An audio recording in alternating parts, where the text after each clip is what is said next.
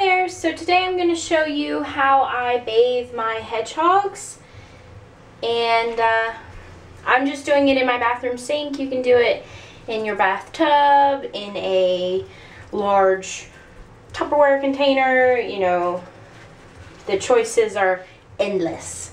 So first thing you want to do obviously is get your water to a temperature that is suitable for your hedgehog. So you want it warm but not too warm.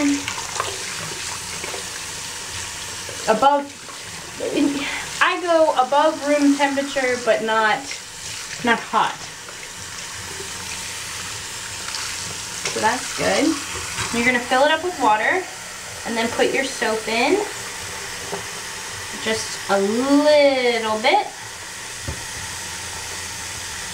So that kind of froths up.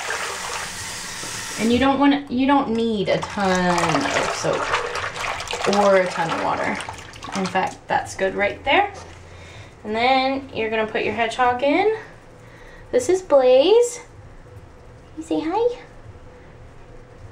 So he's gonna go, whoops, straight in there.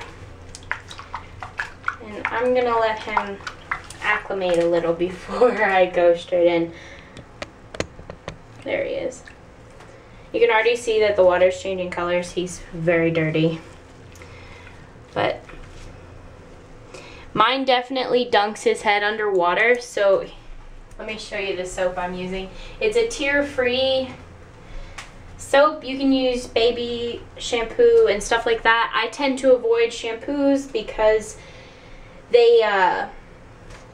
shampoos are made to strip the oils from things, from whatever you're washing, and therefore it can dry their skin out. So I use this right here. It has oatmeal in it, which helps moisturize, and it's a wash, so it's gonna clean him without stripping all the oils from his skin. This also means that I can bathe him more often, but safely. I also have just an old clean toothbrush, and that's what we're going to use to clean his actual quills in a minute. So after he's done kind of acclimating to the fact that he's in water, I pour some of that over him.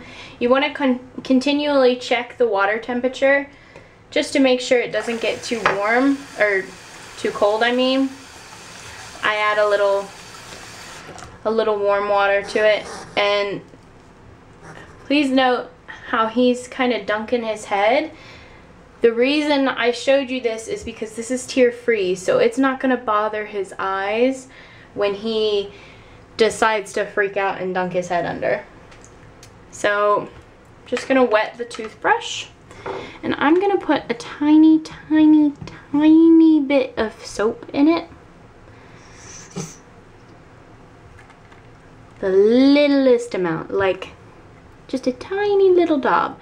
And I'm going to rub it in first before I put it on him. And then you're just going to go through, and he hates baths, so he's going to freak out the whole time.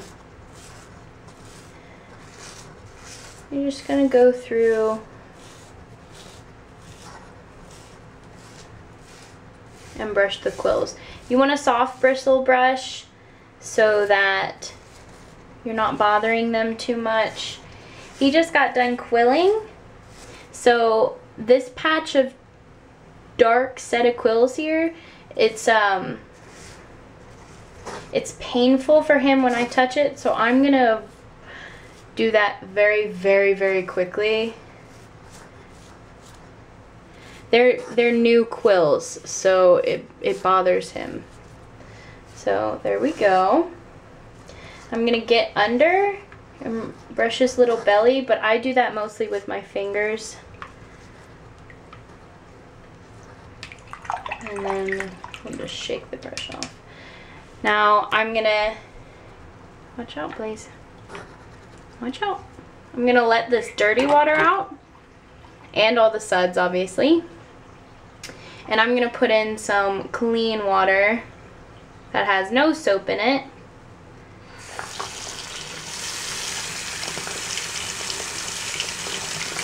Careful with the drain. So this is full of the regular old water. And I did fill it up just a little bit higher. And he's gonna swim while he's trying to get out. Now we're gonna go ahead and pour the clean water over him. Oh, he got some up his nose.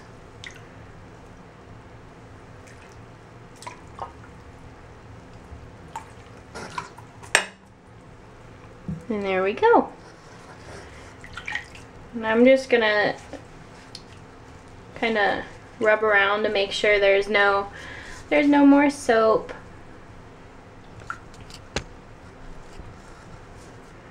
I think we're all done.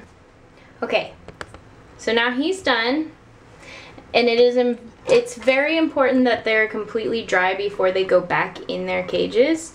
So what I recommend is use this opportunity for bonding time while they're drying. And you want a towel that doesn't have the loops in it so that their nails don't get caught. And I do a little bit of a hedgy burrito here. So I just pop them on the towel and then wrap the towel around him so that he's in just a tiny little burrito.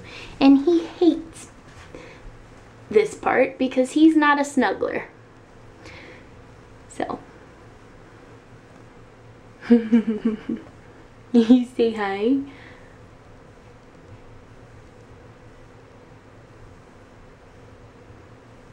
Okay. Alright, so now I'm going to show you how to give a hedgehog a foot bath. Now I've got just a little bit of warm water in here. I don't know if you can see that.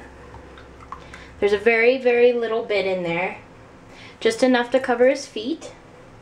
And I'm going to put Draco in there. Now Draco's my more socialized hedgehog. You say hi? You see his feet? They're filthy from running on his wheel. Now, he's my more socialized hedgehog because I've had him longer. Now all you want to do, and even he doesn't like baths, by the way. All you want to do is make sure they're continually moving in the water. And you want to make sure that their feet are actually in the water. Sometimes I have to kind of hold them in place. Just so that the poop actually soaks and so that it comes off. As I continue to change the water out. Just so that, well, one, because it's such a shallow bit of water, the water cools off faster. So I'll continue to put, warm water in, as well as when the poop comes out, I don't want it to get all over his belly because this is just a foot bath. So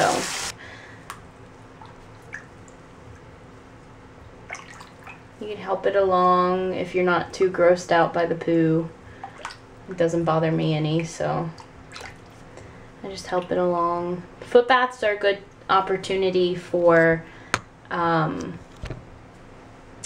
nail trimmings as well, because you can just kind of reach in there and grab the foot. He won't stick his face in the water, but my other one will, so you kind of just have to figure out what works best for your hedgehog personally.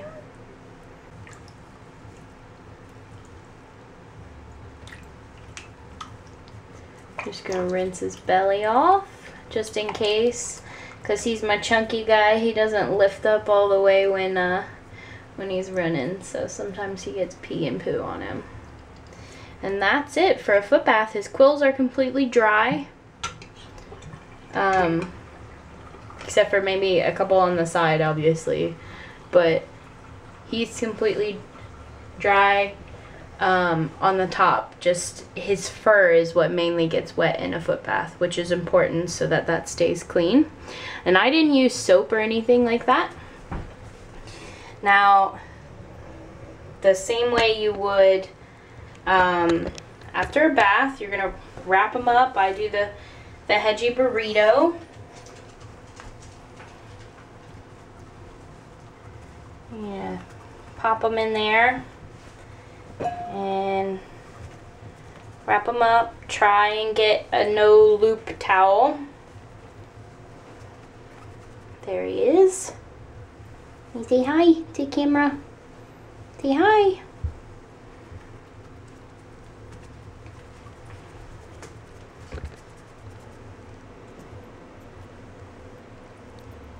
Say hi. And that's it. That's both a full-on bath and a foot bath. If you guys have any requests, go ahead and leave them down below, and I will see you next time.